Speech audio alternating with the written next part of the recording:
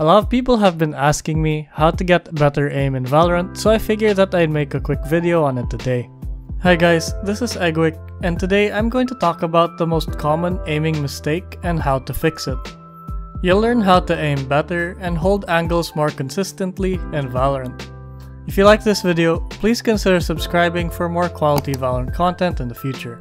Now let's get into it. Before talking about aim, I'm going to assume that you have your sensitivity down. There are a lot of other resources that cover how low or high your sense should be, but as long as you're comfortable with it and it's not too fast, then you should be good. When people talk about having great aim, they're generally talking about two things, even if they don't realize it. And they are crosshair placement and mechanical skill. Now, there's also the topic of recoil control, but I'm going to leave that out of this video for now. These two factors are what constitutes good aim, and will be the difference in whether you're getting kills or getting killed. Both factors are essential for consistency, and you can't use one factor to compensate for the other if you truly want to improve. I'm going to be upfront and say that building mechanical skill, aka your flicks, tracking, and reaction speed, is a lot harder than having good crosshair placement. Simply put, crosshair placement is knowing where head level is, and anticipating where an enemy will pop out. Since Valorant is a game of headshots, you should be aiming for the head in most situations. Having good crosshair placement eliminates the need to flick to your target, making it a point-and-click situation. This will make your aim more consistent over time, because you don't need to perform high accuracy mechanics in order to be effective. If you're just starting out, I have a bunch of other videos that show where head level is on certain parts of the map, so you're going to want to check that out. Link's gonna be in the description. But today, I'm going to discuss one of the most common mistakes that players make, especially in lower ranks. And that is overestimating their own mechanical skill. Since good aim is a combination of two factors, you're going to want to hold an angle that your mechanical skill can keep up with. What I see in a lot of lower ranked players is that they love to hold an angle too tight. The problem is that, while in theory, their crosshair placement is great because they're holding it at head level, their mechanical skill, in this case their reaction time, can't keep up with their crosshair placement. This also doesn't factor in the fact that your crosshair placement won't be perfect each time. So by holding an angle too tight, you're going to have to react faster, and you're going to make adjustments along the way in case your crosshair placement isn't perfect. For example, I'm holding this very tight angle, anticipating the Reyna to peek at the same time. If I'm not confident in my reaction time, I should be holding an angle that caters to my mechanical skill better.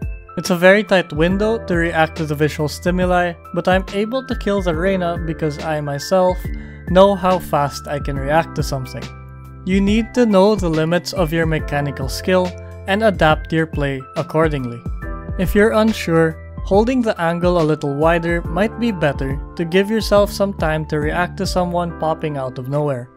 You'll see that a lot of pro players tend to leave a gap between their crosshair and the wall to compensate for reaction time. It's very hard to hold close to the wall because you're going to have to react almost instantly. So if pro players give themselves space, then I think you should too. A lot of players already have the right idea, but don't have the mechanics to keep up with it. So get to know yourself and your own skill level and try not to overestimate.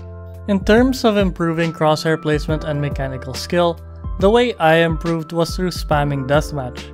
In deathmatch, I was able to familiarize myself with head level on different parts of the map and improve my mechanical skill because I had to constantly move my mouse around due to the sheer amount of enemies present.